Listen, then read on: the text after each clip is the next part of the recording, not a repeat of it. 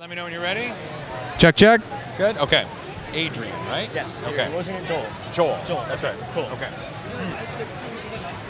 I've been roaming around the Maker Faire and I happened to stop by the Form booth. So with me right now is Adrian. How are you doing, Adrian? I'm doing great. How are you?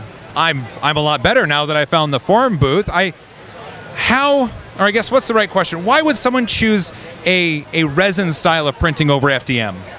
So basically what Formlabs specializes in is doing really high resolution at a relatively low cost compared to like industrial printers. So our layer heights are starting at 100 microns, so 0.1 millimeters, and going all the way down to 25 microns. Starting at 100 So many printers' highest resolution is our lowest, and we can go 4 times above that. So basically, when you need like serious dimensional accuracy, really high detail for like textured surfaces that wouldn't come out when you have hot plastic being extruded, this is when you want to do this.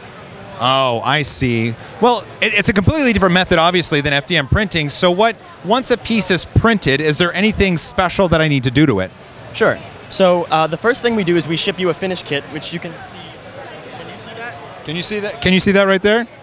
Okay. Tell me about that finish kit. Okay, so the finish kit is 2 buckets, and you fill it with isopropyl alcohol. And what that does is when your print is done, you take it off the build platform and let it sit there, which dissolves the extra resin. There's just a little tiny bit left on the surface. And then when that's done, you take it out, the alcohol evaporates, and then you have your finished part. There's support structures, which are very easy to remove. They're just tiny, tiny pinpoints. And so you take them off, and you can very easily sand this surface, and so you can't even see it after that. Oh, I see. Okay, so it's a material that you can still finish. You can sand, you can polish, you can paint. It's really nice in terms of finishing relative to like ABS or a PLA. It's a solid, homogeneous plastic. There aren't layers. It doesn't delaminate. It's really, really nice. Oh, that's okay. Not having the layers, that's interesting. Do you have a resin that cures in a flexible method? We do. I don't know if we have a sample part out here, but we just released our second version of Flexible. It's an amazing elastomer, and I think, oh, it's right there. I don't know if we can get that. Maybe we can get it. We can get it. Hey, Megan. Hey, Megan. Which one is it? Go grab it. Sorry, we can edit. I guess in theory, but going back. Go for it. So this is our flexible resin.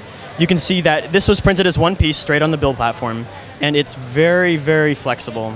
This is great for making modeling grips. We have a part that a company did. They're modeling a screwdriver handle, and they printed the base of it in a gray resin, and then printed the flexible grip in this.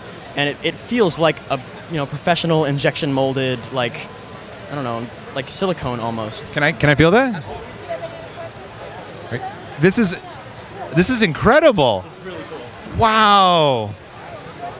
Okay, this is Adrian. That's amazing. It feels like a silicone rubber. It's really great. That lightsaber over there was made by one of the guys on Tested, the web series. Have you seen them? And he used this for the grip. Okay, that makes sense. No, we know Sean. Sean's a good guy, man. Yeah. One final question for you, Adrian. With the resin technology, what is something that you've printed that you really like? I'm currently working on a full-scale R2-D2. No way. Yes way.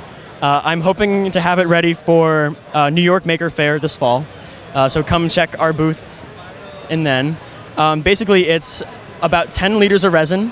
It's taken me many, many, many hours. But again, this stuff paints and sands beautifully, so it looks like a movie quality prop. Or what's done of it now. Sure. So I'm really excited to get that finished, and I'm hoping to really spread it around the internet. Oh, I can't wait. Okay, I'll pay attention. I have your contact information, so once you get that out, I will be more than happy to share that out. Thank you. Thank you for taking the time. I really appreciate that. I don't have a resin printer, but I would love one in my future, so I'll be in contact. Awesome. Adrian, it's common that I steal things with a high five. Could we?